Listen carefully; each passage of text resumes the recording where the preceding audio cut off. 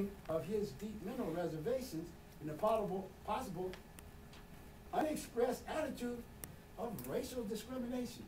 Now, you know who wrote this? Carver Gayton, my football coach and U.S. history teacher that quit in 1963 and joined J. Edgar Hoover's FBI. If you don't believe me, type Carver Gayton into the internet search engine, Carver Gayton JFK assassination. He's in the middle of that. Now, I'm giving you this background because Mr. Carl, my fellow longshoreman, is going to give you the presentation on what qualities and the 6 things that you have to qualify for one to be a historical site designation. But I just wanted to give you a little background on my family, my relatives, brothers, even though I'm glad they're in, way away, because I don't let them get behind me. And why we had to form a black bank, because at the time, we were redlined. White banks would not loan black people money. So we formed a bank that would loan black people money and black contractors money. Now guess who has a background in contracting? For 10 years.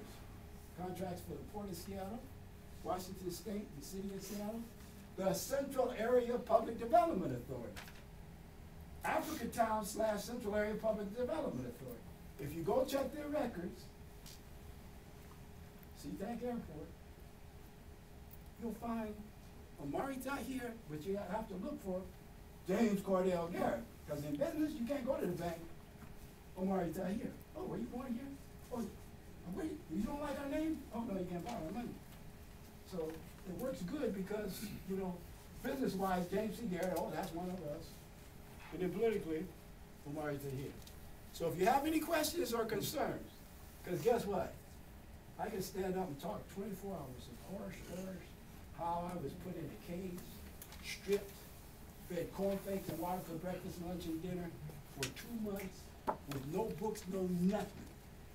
What they're doing to prisoners in Gitmo, I experienced that as a U.S. soldier because they were trying to break my spirit and get me to be a terrorist, kill people on command. But like I told them, you have to kill me. You have to lock me up, do what you're going to do, kill me, but I don't kill people that don't attack you.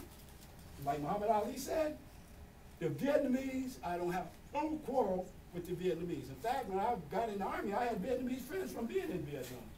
And I don't get in other people's fights. So if you have any questions, or if I missed anything, or if you want me to go on another 24 hours, I can do that. So I thank you for your attention. I noticed when I was giving my speech at the University of Washington, I used to be on the speakers circuit in the 60s.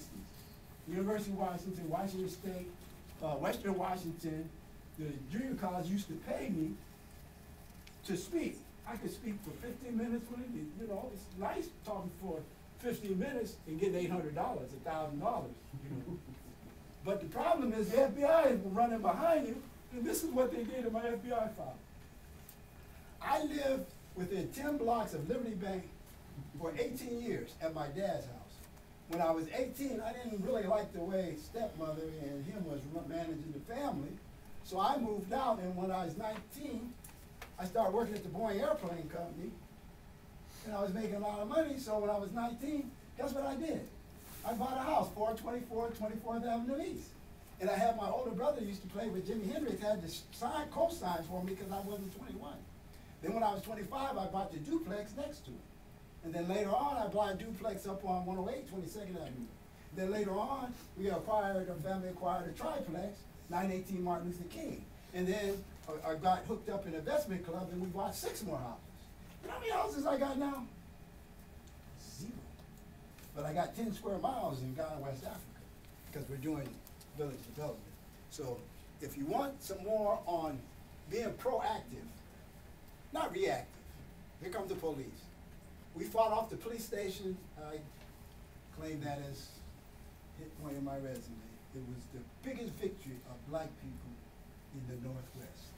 When we started fighting the police station on 23rd and Yesler, where the Cannon House is, everybody was saying they're the strongest institution in the society. They come with their guns. And Ms. Margaret Clark, the hearing examiner, ruled there was too much opposition to the police station, and they couldn't put it there because they had to get a conditional use permit because they were putting it in a residential area. And that was the first political movement, the gay movement in Seattle, because my shock troops was the gay community. And when they found out that we was gonna occupy the building, the police might come, my black comrades, except for 2 of them, disappeared.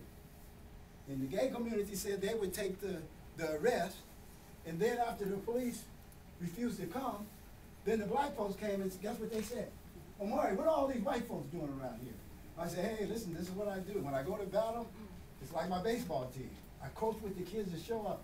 I said, when I go to battle, I work with the people that show up. And once they go on the battlefield, I don't double cross them. Okay, sir, we need to get on to the actual landmark. That's what I was waiting for.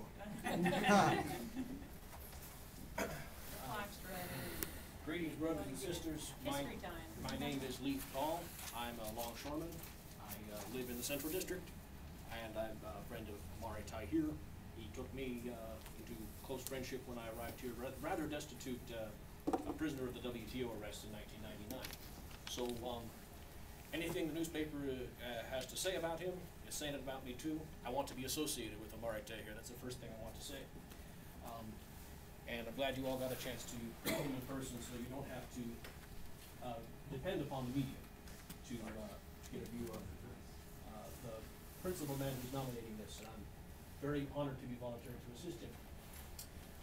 Now, you all know, as board members, and I apologize for turning my back on the audience. I have to sit in a way where I can see the PowerPoint and address the board at the same time, so I apologize to all of you. It's just the logistical spaces of the room. But there's, yeah, but actually, if you can hit the light, that'd be awesome. You all know that there's 6 specific standards.